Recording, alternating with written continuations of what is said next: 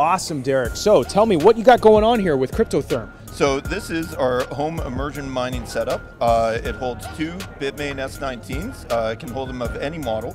It will be filled with dielectric fluid when it's in the home, and then it will tie in to your home heating system. So it preheats your domestic hot water, it ducts into your furnace, or ties into your home radiant heating or baseboard heating, so that this becomes a supplemental secondary hydronic heating loop for your home. You're able to stack your sats and heat your home right at the same time. I love it. How much heat does this produce? So this produces about 20,000 BTUs. To give you a reference, the typical home, about 2,500 square feet, it's got a furnace of about 60,000, maybe up to 100,000 BTUs.